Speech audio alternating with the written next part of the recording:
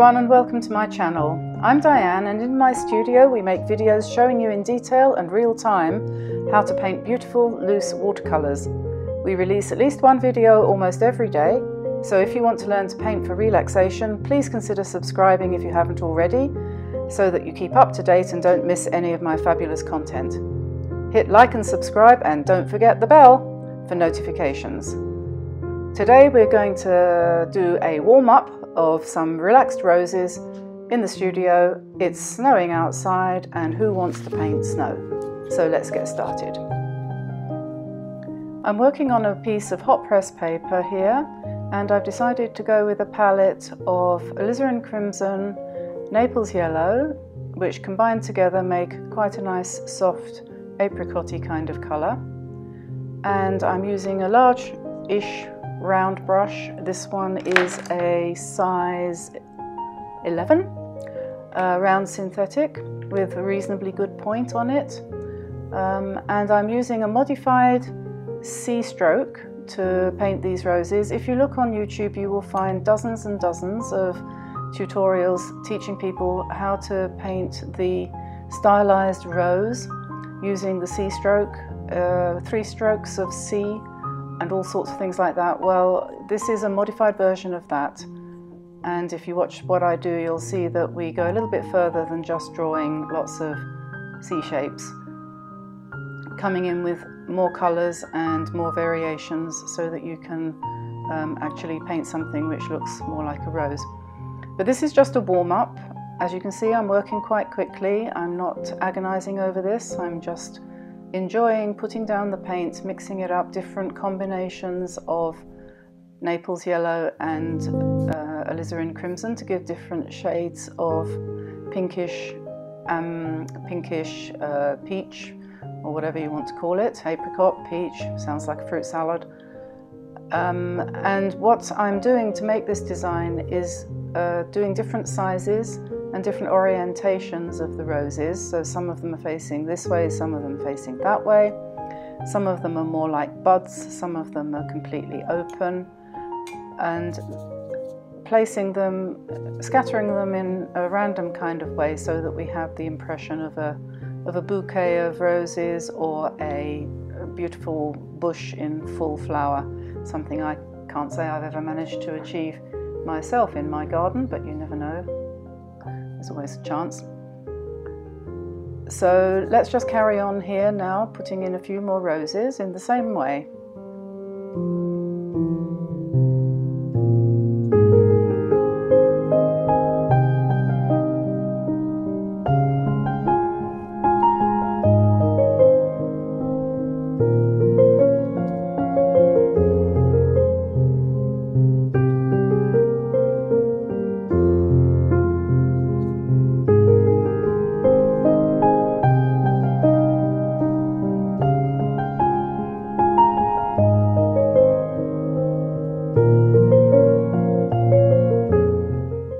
Here you can see that I'm overlapping some of the blooms to give a more natural effect.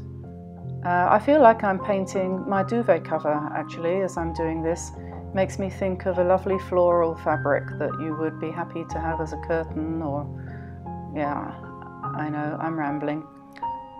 So yes, make them overlap so they look more natural. This one is more lilac. You can change the tone a little bit to give a bit more variety. I'm putting in some slightly lilac-y coloured leaves here, and in a moment I'm going to start putting in some stems, and I'm using a very soft green, just giving the roses something to attach to so they can be more natural. Then of course, once we've got the stems in, we'll start putting in some leaves, some green ones.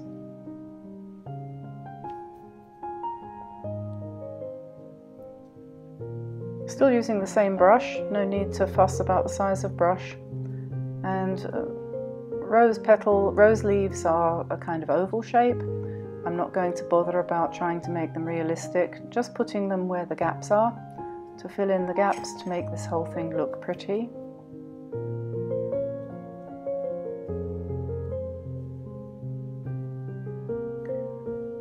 Every time my brush goes off camera, I'm picking up a slightly different shade of green. I'm not just dipping into one mixture, but always varying the colour, just slightly.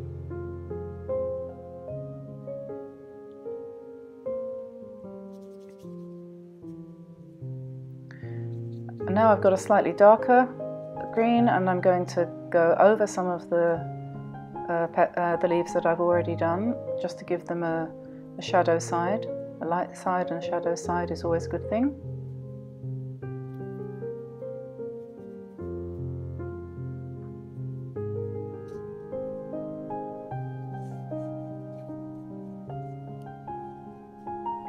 This is a very relaxing thing to do before you start the proper painting in the day. Just spend a few minutes playing. This is a page from my sketchbook. You can see from the two holes on the left hand side there.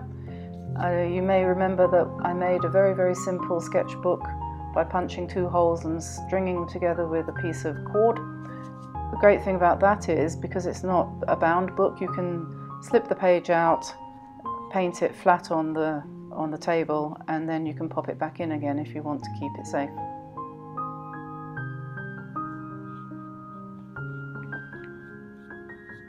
And I'm using my Zircul button paper today again, which is a lovely, really beautiful soft surface with no texture at all. It's just like painting on satin or silk.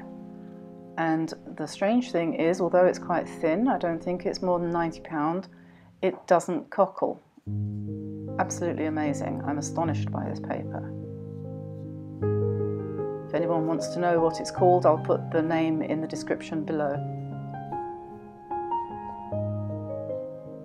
It comes from Germany. I'm not sure where it's available. I haven't researched it yet, but I will be doing that.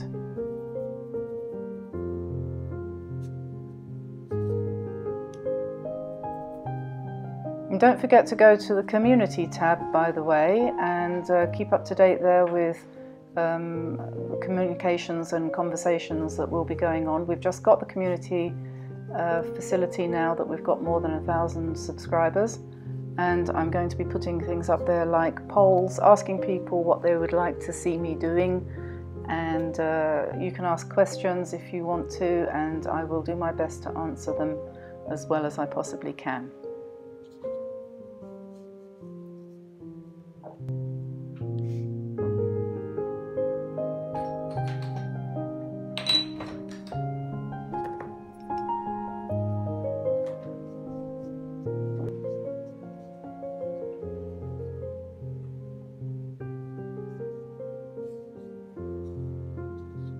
I'm just putting in some darks now to just give a little bit more shape to the roses and to bring them out a little bit.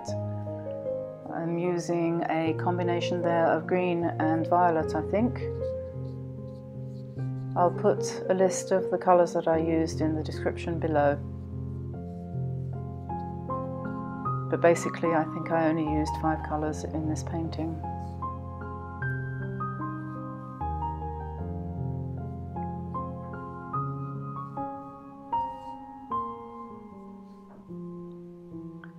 The little touches at the end tend to bring it to life, if anything will. These little paintings make lovely accent points in your decor, lovely to frame up. You'd be surprised actually how wonderful something like this can look if you frame it well. So I do recommend you have a go. Nothing to lose. And if by any remote chance you want to purchase one of my paintings, we have them for sale on Etsy and on eBay and on my website, where you'll find prints of everything that I've painted on my channel.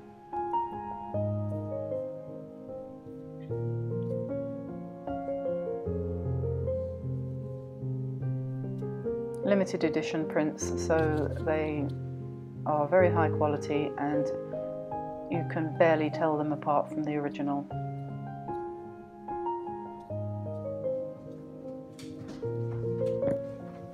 Well, there we are, coming to the end of that. I've enjoyed my warm-up. I hope you enjoyed watching me. If you did, please give me a like and subscribe to the channel. We're still looking for more subscribers, as many as we possibly can get. I think we have about 1,200 now, so we're coming along. Please, yes, and click the bell. Don't forget to click the bell to be notified when there's a new video coming out. So I'm off to have lunch now, and it's going to be pasta today because I've been in the studio far too long this morning. Out into the snow we go, and it's goodbye from me, goodbye from the dogs, and goodbye from Tamsin. And I will see you again here soon. Bye bye everyone. Bye bye.